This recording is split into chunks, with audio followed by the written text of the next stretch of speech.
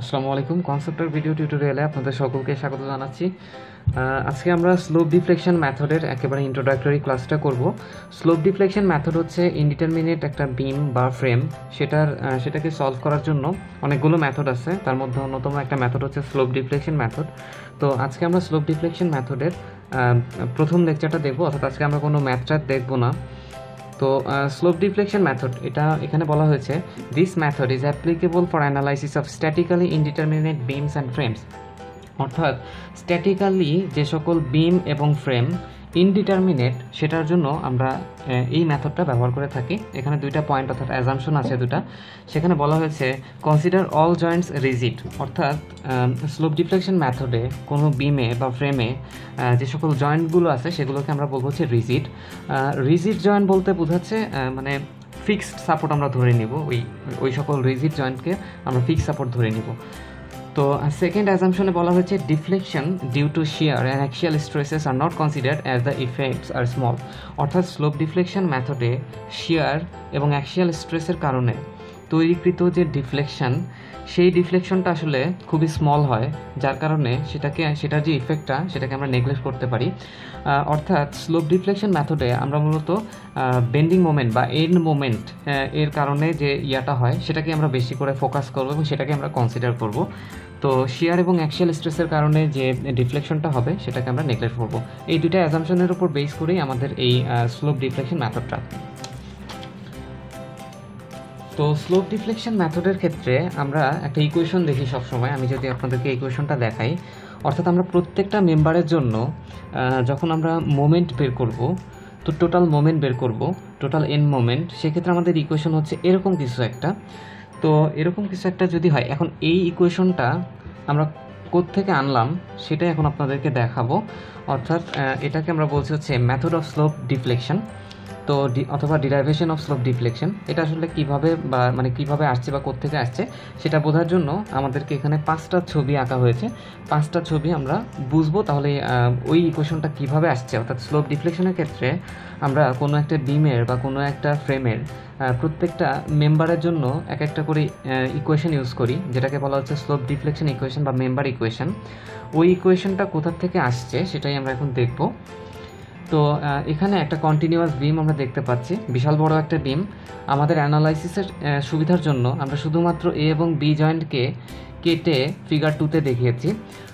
তো এখানে লোডিং কাজ করতেছে, বিভিন্ন ইউভিএল, ইউডিএল এবং পয়েন্ট লোড কাজ করছে এই এ বি স্প্যানের মধ্যেই। তো এ এবং বি যেহেতু রিজিড জয়েন্ট, সো এটাকে যদি আমি আলাদাভাবে কেটে এ বি আকারে চিন্তা করি, তো এ বি যেহেতু রিজিড জয়েন্ট, সো সেখানে আমরা ফিক্স সাপোর্ট দিয়ে দিলাম। ফিগার 2তে আমরা সেটাই করছি যে এই পুরো কন্টিনিউয়াস বিমের অ্যানালাইসিস তো করা সম্ভব না, আমরা পার্টিকুলার একটা পোর্শন লাইক এ বি এটাকে কেটে এখানে দেখালাম এবং এখানে ফিক্স সাপোর্ট দিয়ে দিলাম। তো ফিক্সড ইন মোমেন্ট এখানে দেখানো হয়েছে যে fixed in moment A B এবং fixed in moment B A. তো ফিক্সড ইন মোমেন্ট জিনিসটা হচ্ছে এই যে লোডিং এ বি স্প্যানের মধ্যে যে সকল লোড আছে, এই লোডিংয়ের কারণে এই দুই এন্ডে যতটুকু মোমেন্ট তৈরি হচ্ছে সেটাকে আমরা বলবো হচ্ছে ফিক্সড ইন মোমেন্ট। তো ফিগার 2তে আমরা সেটাই দেখাইছি যে এই লোডের কারণে এতে যে মোমেন্টটা তৈরি হয়েছে সেটাকে আমরা বলতেছি fixed in moment A B, এবং বিতে যে মোমেন্ট তৈরি হয়েছে সেটাকে আমরা বলতেছি fixed in moment B A. এখন অনেকের মনে প্রশ্ন হতে পারে যে আমি ডিরেকশনটা এভাবে ধরলাম কেন, অর্থাৎ অ্যান্টি ক্লকওয়াইজ ধরলাম কেন। আসলে এটা আমরা প্রমাণের সুবিধার জন্য অ্যান্টি ক্লকওয়াইজ ধরছি। তো এখানে একটা জিনিস বলে রাখি, স্লোপ ডিফ্লেকশন মেথডের ক্ষেত্রে আমরা ক্লকওয়াইজ ডিরেকশনকে বলবো হচ্ছে নেগেটিভ এবং অ্যান্টি ক্লকওয়াইজ ডিরেকশনকে বলবো হচ্ছে পজিটিভ। তো অ্যান্টি ক্লকওয়াইজ ধরলাম পজিটিভ, যেন আমাদের ইকুয়েশন যেহেতু ডিরাইভেশন করব, ডিরাইভেশন আমরা অ্যান্টি ক্লকওয়াইজকে পজিটিভ ধরলাম। তো আর মেইনলি এখানে আমরা তো লোডিংয়ের ডিরেকশনটা জানি না, তো লোডিংয়ের ডিরেকশনটা জানি না দেখেই আমি এখানে একটা ধরে নিলাম। তো যেহেতু আমাদের অ্যান্টি ক্লকওয়াইজ হচ্ছে পজিটিভ, সো আমি ফিক্সড ইন মোমেন্টকেও ধরে নিলাম পজিটিভ ডিরেকশনে। ধরার জন্যই আমি এখানে অ্যান্টি ক্লকওয়াইজকে ধরলাম। তো ফিগার 2 এ পর্যন্তই। ফিগার 3তে যেটা করা হয়েছে, এখানে এ সাপোর্ট এই এ সাপোর্টে আমরা রোটেশন অ্যাপ্লাই করছি থিটা এ পরিমাণ। এখন রোটেশনটা অ্যাপ্লাই করছি, আমি এখানেও অ্যান্টি ক্লকওয়াইজ রোটেশন অ্যাপ্লাই করছি আমার প্রমাণের সুবিধার জন্য, ডিরাইভেশনের সুবিধার জন্য, যাতে করে সেখানে কোনো নেগেটিভ সাইন না আসে এটার জন্য। তো এ সাপোর্টে যদি আমি অ্যান্টি ক্লকওয়াইজ রোটেশন দেই, তাহলে যে ডিফ্লেক্টেড শেপটা এরকম হবে এ ব্যাপারে আশা করি কারো কোনো সন্দেহ নাই। অ্যান্টি ক্লকওয়াইজ এই বিমের সাপেক্ষে, এটা এই রেখার সাপেক্ষে যদি চিন্তা করি তাহলে অবশ্যই বিমটা উপরের দিকে এভাবে এই শেপে চলে যাবে। এবং আমরা যেহেতু জানি ফিক্স সাপোর্টের বিতেও ফিক্স সাপোর্ট, এতেও ফিক্স সাপোর্ট, বা এতে আমি থিটায় পরিমাণ রোটেশন অ্যাপ্লাই করছি অ্যান্টি ক্লকওয়াইজ ডিরেকশনে, সো এটা এভাবে উপরে উঠে গেছে। বাট যেহেতু বিতে রোটেশন এবং ডিফ্লেকশন সব কিছুই জিরো, সো এটাকে আমি এভাবে মিলাই দিছি, অর্থাৎ এখানে আমি কোনো রোটেশন বা ডিফ্লেকশনকে দেখাই নাই। তো এখানে একটা জিনিস বলে রাখি যে এ পয়েন্টে রোটেশন দেওয়ার কারণে আমি আগেও বলেছিলাম যে এই মেথডের যে আমাদের অ্যাজাম্পশন ছিল যে কোনো ডিফ্লেকশন ডিউ টু শিয়ার অথবা অ্যাক্সিয়াল স্ট্রেস, সেটাকে আমরা নেগলেক্ট করছি। বাট যেহেতু রোটেশন হয়েছে, তো রোটেশনের জন্য এখানে যে মোমেন্টটা আসবে সেটাকে আমাদের কনসিডার করতে হবে। তো এখানে যেহেতু থিটা এ পরিমাণ রোটেশন দেওয়া হয়েছে, এই থিটা এ পরিমাণ রোটেশন দেওয়ার কারণে এ এবং বি সাপোর্টে মোমেন্ট আসবে, সেই মোমেন্টটাকে আমরা এভাবে দেখিয়েছি। তো যেহেতু আবারও একই কথা, অ্যান্টি ক্লকওয়াইজকে পজিটিভ রাখার জন্য অ্যান্টি ক্লকওয়াইজ বরাবরই ডিরেকশন দেখিয়েছি।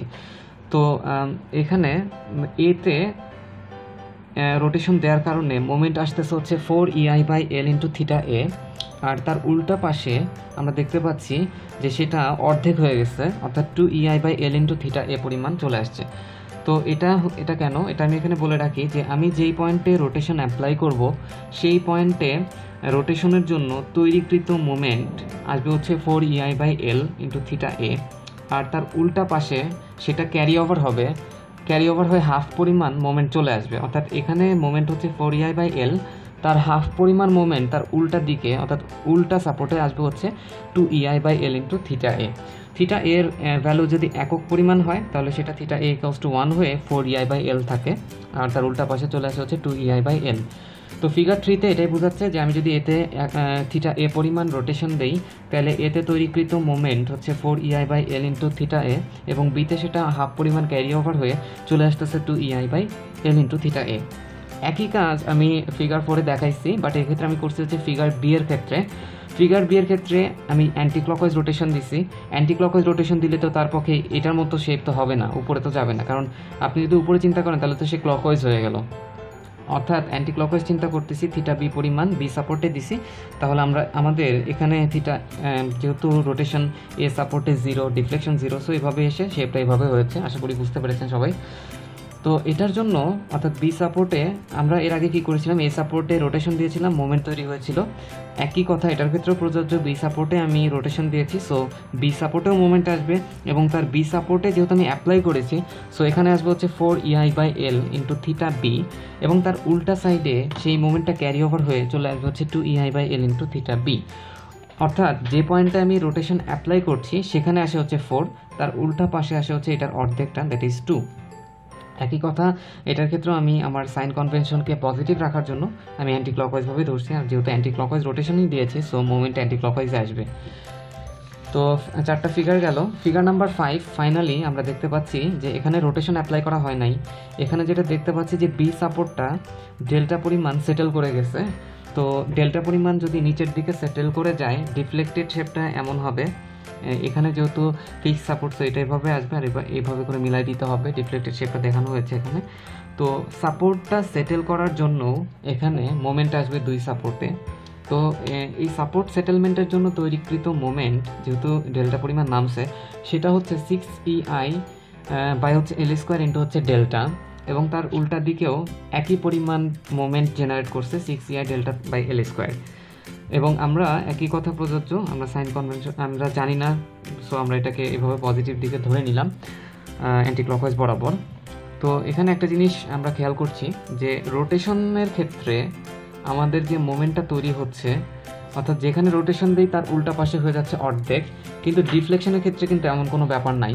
আপনি এখানে ডিফ্লেকশন হয়েছে, মানে নিচের দিকে নেমে গেছে, এখানেও যে ভ্যালু মোমেন্টের তার উল্টা পাশের ভ্যালুটাও আসলে সেম। তো এটা হচ্ছে ডিফ্লেকশনের ক্ষেত্রে। তো আসলে এটা দিয়ে আমি কী বুঝাইলাম, এই 5টা ফিগারে আমি যেটা বলতে চাচ্ছি এখানে, যে কোনো একটা বিমে বা ফ্রেমে মোমেন্ট আসতে পারে কিসের জন্য, লোডের জন্য মোমেন্ট আসতে পারে, আপনি একটা সাপোর্টকে রোটেট করে ফেলছেন সেটার জন্য মোমেন্ট আসতে পারে, আবার কোনো একটা সাপোর্ট সেটেল করে গেছে সেটার জন্য কিন্তু মোমেন্ট আসতে পারে। তো এই 5টা ছবিকে আমি যদি সুপারপজিশন করি তাহলে আমি যে মোমেন্টটা পাবো সেটাই আসলে এ বি মেম্বারের জন্য যে total and moment at a, সেটাই হচ্ছে তার টোটাল মোমেন্ট। তো সুপারপজিশন যদি আমি করি by superposition M A B আমরা এখানে বলতেছি যে total moment at a, total and moment at a, এতে কি পরিমাণ এন্ড মোমেন্ট আসছে সেটা যদি আমরা বের করতে চাই, এই 5টা ছবিকে সুপারপজিশন করছি আমি। তো আমি যদি ফিগার নাম্বার 1-এ আসি, লোডের জন্য তৈরিকৃত মোমেন্ট আমি কিন্তু এ বি দেখবো। আচ্ছা, এম এ বি এই কথাটার মানে কি, এতে মোমেন্ট আমি দেখব এবং বি এর দিকে আমি তাকাবো, অর্থাৎ এতে আসলে অ্যাকচুয়ালি কতটুকু মোমেন্ট সেটা। আবার এম বি এ যখন বলবো আমি বিতে মোমেন্ট দেখবো, আমি এ এর দিকে তাকাবো। সো এম এ বি যদি বলি তাহলে মোমেন্ট আসতেছে F M A B figure 2 থেকে, এবং এই এফ এম এ বি হচ্ছে fixed in moment A B. এটা কিসের জন্য? এটা হচ্ছে আমাদের লোডিংয়ের জন্য, এবং আমি অবশ্যই এর দিকে তাকাবো। এটা আসতেছে লোডের জন্য, প্লাস এবার দেখতেছি ফিগার 3-তে এবার আসতেছে 4EI/L ইন্টু থিটা এ। এটা আসতেছে হচ্ছে রোটেশনের কারণে, এতে আমি রোটেশন দিব সেটার কারণে 4EI/L ইন্টু থিটা এ, এইটা একটা মোমেন্ট। আবার আমি বিতে রোটেশন দিয়েছিলাম, সেটার জন্য মোমেন্ট আসবে 2EI/L ইন্টু থিটা বি, সেটা আমি লিখছি 2EI/L into theta B. Plus আমাদের আবার ডিফ্লেকশন হয়েছে, সেটার জন্য 6EI/L² into delta, 6EI/L² into delta. অর্থাৎ এখানে আমি যে ইকুয়েশনটা লিখছি সেটা আসলে 3টার কম্বিনেশন, অর্থাৎ এফএম এবি যেটা বলতেছি এটা আসলে লোডের কারণে তৈরিকৃত মোমেন্ট, ফিক্সড ইন মোমেন্ট যেটা। আর এখানে 4EI/L ইন্টু থিটা এ plus 2EI/L into theta B, এটা আসলে রোটেশনের কারণে যে মোমেন্ট আসে সেটা, রোটেশনের কারণে মোমেন্ট। আর এটা লাস্টে যেটা লিখছি 6EI/L² ইন্টু ডেল্টা, এটা হচ্ছে ডিফ্লেকশনের জন্য তৈরিকৃত মোমেন্ট। অর্থাৎ আমি এ এন্ডের মোমেন্ট যদি বের করতে চাই, আমি পুরো ব্যাপারটাকে চিন্তা করছি যে ফিক্সড ইন মোমেন্ট, লোডের কারণে তৈরিকৃত মোমেন্ট, রোটেশনের কারণে তৈরিকৃত মোমেন্ট এবং ডিফ্লেকশনের কারণে তৈরিকৃত মোমেন্ট, এবং এই মোমেন্টগুলো আমি এই ছবিগুলোতে আলাদা আলাদা করে বের করছি, আমি সবগুলোকে যোগ করে দিচ্ছি, এবং অবশ্যই আমি এর দিকে তাকাইছি, এতে যে মোমেন্টগুলো আছে সেটা নিচ্ছি, আমি বিগুলো কিন্তু নাই। তো এটা যদি নেই, তারপরে আমি জাস্ট এখানে 2EI/L-কে কমন নিয়েছি, সো আমার ইকুয়েশনটা দাঁড়ালো এটা। এবং এই ইকুয়েশনটা আমার এবি মেম্বারের জন্য যদি আমি স্লোপ ডিফ্লেকশন ইকুয়েশন বা মেম্বার ইকুয়েশন বের করতে চাই, তাহলে আমার ইকুয়েশনটা হচ্ছে FM AB plus 2EI/L into 2θA plus theta B plus 3del/L, simple একেবারে। তো আমি যদি একইভাবে বি এর ক্ষেত্রে বের করতে চাই, তাহলে তো অবশ্যই চেঞ্জ হবে, কারণ আমি এবার বি পয়েন্টের মোমেন্ট নিয়ে কনসার্ন, এর আগে ছিলাম আমি এ পয়েন্টের জন্য। তাহলে কি আমি যদি আবার একইভাবে সুপারপজিশন করি, তাহলে আসলে আলটিমেটলি তখন কি আসবে, যে আমি বি এর দিকে তাকাবো, এফএম বি এ নিব, যোগ করব 2EI/L ইন্টু থিটা এ, যোগ করব 4EI/L ইন্টু থিটা বি, যোগ করব 6EI/L² ইন্টু ডেল্টা। তারপরে আমি আসলে ফাইনালি এই ইকুয়েশনটা পাবো, আমি ডাইরেক্টলি লিখে দিয়েছি, অনেকটা এটার মধ্যে সিমিলারলি এটার মধ্যে আমি পাচ্ছি আর কি। তো এটাই আমরা যখন ম্যাথ করব তখন তো আসলে এত কিছু চিন্তা করার দরকার নাই, চোখ বন্ধ করে আমরা এই সূত্রটা বসাই দিব আমাদের, অথবা আমরা যখন বিএ মেম্বার নিয়ে কনসার্ন তখন আমরা এইভাবে বসাই দিব। অর্থাৎ যেই এখানে যেটা বলতে চাচ্ছি যে যেই পয়েন্টেরটা অর্থাৎ এম এ বি মানে কি এ পয়েন্টের মোমেন্ট, সেটার হচ্ছে 2θA করতে হয়, আর উল্টা পাশে যে মেম্বারটা আছে, উল্টা পাশে যে সাপোর্টটা আছে, তাহলে সেটাকে আমরা বলবো হচ্ছে থিটা বি, অর্থাৎ তার আগে 2 হয় না, আর 3del/L। খুব সিম্পল, আপনারা এইভাবে মনে রাখতে পারেন। তো এটা দেখানোর অর্থই হচ্ছে যে এটা আসলে ইকুয়েশনটা কোথা থেকে আসলো সেটার জন্যই আসলে এগুলো দেখানো। তো এখন আমাদের যদি প্রবলেমে আমরা যখন ম্যাথ করব, ওই প্রবলেমে যদি কোনো ধরনের কোনো রকম রিলেটিভ ডিসপ্লেসমেন্ট না হয়, আচ্ছা relative displacement between the points A B, অর্থাৎ এ বি পয়েন্টে যদি কোনো ধরনের এই যেমন এখানে হচ্ছে আমাদের বি সাপোর্টটা ডেল্টা পরিমাণ সেটেল করছিল, এই সেটেলমেন্টটা যদি না হয় তাহলে তো ডেল্টা ইকুয়ালস টু 0, সো আমাদের এই ডেল্টা টার্মটা থাকে না, তখন আসলে আরও সিম্পল হয়ে যায়। তখন ইকুয়েশনটা দাঁড়ায় FM A B plus 2EI/L plus 2θA plus theta B, cause এই পোর্শনটা তো 0। সিমিলারলি বি এর ক্ষেত্রেও হচ্ছে এইভাবে চলে আসে। তো এই হচ্ছে মেথড অফ স্লোপ ডিফ্লেকশন। এখন আসি আমাদের স্টেপসগুলা। এখানে স্টেপসগুলো লেখা হয়েছে যে আমরা যখন প্রবলেম করব, স্টেপগুলো এই 5টা স্টেপের মাধ্যমে আমরা যদি করি, তাহলে আমাদের স্লোপ ডিফ্লেকশন মেথডের মাধ্যমে আমরা কোনো একটা ইনডিটারমিনেট স্ট্রাকচারকে সলভ করে ফেলতে পারবো। তো এখানে step 1, calculate the fixed in moment due to load. লোডের কারণে ফিক্সড ইন মোমেন্ট আসে আমরা জানি। প্রত্যেকটা স্প্যানের জন্য আমাকে যদি বিমের প্রবলেম দেয়, একটা বিমের অনেকগুলো স্প্যান থাকতে পারে, ওই প্রত্যেকটা স্প্যানের জন্য আমি রিজিড জয়েন্টগুলোকে ফিক্স সাপোর্ট বানায় ফেলবো। তারপরে ওই লোডের কারণে যে মোমেন্ট জেনারেট করতেছে সেটা আমি বের করব প্রত্যেকটা মেম্বারের জন্য। এক নম্বর পয়েন্ট বলা হয়েছে। সেকেন্ড পয়েন্টে বলা হয়েছে express the end moments in terms of and রোটেশনস and relative displacement. অর্থাৎ এন্ড মোমেন্টকে আমরা এন্ড রোটেশন এবং রিলেটিভ ডিসপ্লেসমেন্টের টার্মে লিখব। অর্থাৎ আমি এতক্ষণ ধরে যেটাকে ডিরাইভ করলাম এই ইকুয়েশনটা আমরা প্রত্যেকটা মেম্বারের জন্য লিখব। এটাকে বলা হয় স্লোপ ডিফ্লেকশন ইকুয়েশন অথবা মেম্বার ইকুয়েশন। প্রত্যেকটা মেম্বারের জন্য আমি এভাবে করে লিখে ফেলবো। প্রথম স্টেপে আমি ফিক্সড মোমেন্ট বের করবো, সেকেন্ড স্টেপে আমি প্রত্যেকটা মেম্বারের জন্য এরকম করে ইকুয়েশন লিখে যাব। থার্ড স্টেপে বলা হয়েছে consider the conditions of equilibrium for joint moments. এটা হচ্ছে ধরলাম এরকম একটা বিম আছে, এই বিমের এখানে একটা সাপোর্ট আছে, এখানে একটা সাপোর্ট আছে, এখানে একটা সাপোর্ট আছে। তো এটা এ বি সি বললাম। ইকুইলিব্রিয়াম মানে কি? জয়েন্ট ইকুইলিব্রিয়াম আমরা করব আর কি। যদি আমরা এম সি, অর্থাৎ ইকুইলিব্রিয়াম বলতে বোঝানো হচ্ছে summation of M C equals to 0, অর্থাৎ সিতে যে মোমেন্টগুলো থাকবে সেই মোমেন্টগুলোকে আমি 0 বলবো। অর্থাৎ M C A plus CB, M C A plus M CB equals to 0 বলবো আমি। তো একইভাবে যখন আমি এম এ বি করবো, বা এটা আসলে আমরা প্রবলেম করার সময় বুঝবো, এখন আসলে বললে লাভ নাই। তো জাস্ট এতটুকুই বুঝুন যে এরকম যত জয়েন্ট আছে প্রত্যেকটাকে আমি ইকুইলিব্রিয়ামে নিয়ে যাব। এম সি ইকুয়ালস টু 0, এখন সিতে দুইটা মেম্বার আছে, সি এ আছে সিবি আছে, তো সেটার মোমেন্টের যোগফল 0 হবে। তো এটা আসলে আমরা প্রবলেম করার সময় ক্লিয়ার হবে। তো solve the unknown রোটেশনস and ডিসপ্লেসমেন্টস। Slope deflection মেথডে আমরা যদি ইকুয়েশনটা দেখি, আমরা যখন 3 নম্বর স্টেপে এরকম করে ইকুয়েশন বসাবো, 3 নম্বর স্টেপে আমরা আসলে অনেকগুলো ইকুয়েশন পেয়ে যাব। তো সেই ইকুয়েশনগুলোতে আননোন থাকে হচ্ছে রোটেশন আর ডিসপ্লেসমেন্ট। সেই রোটেশন এবং ডিসপ্লেসমেন্টকেই আমরা সলভ করব। অনেকগুলো ইকুয়েশন থাকবে, তো 3টা ইকুয়েশন 3টা আননোন, তাকে সলভ করা যাবে। তো ফাইনালি আমরা যখন এই রোটেশন এবং ডিসপ্লেসমেন্টকে সলভ করব, সেটাকে আমরা আমাদের এই 2 নম্বর স্টেপে আমরা যে স্লোপ ডিফ্লেকশনের ইকুয়েশনগুলো লিখেছিলাম সেখানে বসাই দিলেই আমরা প্রত্যেকটা মেম্বারের জন্য এন্ড মোমেন্ট আমরা পেয়ে যাব আসলে। তো এই ইকুয়েশনে আমরা স্লোপ ডিফ্লেকশনের ইকুয়েশনে থিটা এ, থিটা বি এবং ডেল্টা, এটাই তো আমাদের আননোন। তো এটাই আমরা পেয়ে যাব এবং এটাই আমরা বসাই দিব। তো আমি এতক্ষণ যে স্টেপগুলো বললাম সেগুলো আসলে মানে হয়তো অনেকেই বুঝতে পারেন নাই। তো আসলে প্রবলেম করলে বা ম্যাথ করলে এটা আসলে অনেক বেশি সোজা হয়ে যাবে। তো আজকের কথা না পারে আমরা পরের ভিডিও টিউটোরিয়ালে ম্যাথ দেখাবো, তখন আশা করছি স্টেপগুলো একদম ইজি হয়ে যাবে। আর মেইনলি আমরা এই ইকুয়েশন দিয়ে সলভ করবো। এতক্ষণ আমরা এই ইকুয়েশনটা কোথা থেকে আসলো, কীভাবে আসলো সেটা দেখলাম। তো ধন্যবাদ সকলকে ভিডিওটি দেখার জন্য। পরবর্তী ভিডিও টিউটোরিয়ালে আমরা ম্যাথ শুরু করে দিব। পরবর্তী ভিডিও টিউটোরিয়াল দেখার আমন্ত্রণ জানিয়ে আজ এখানেই শেষ করছি। ধন্যবাদ সকলকে।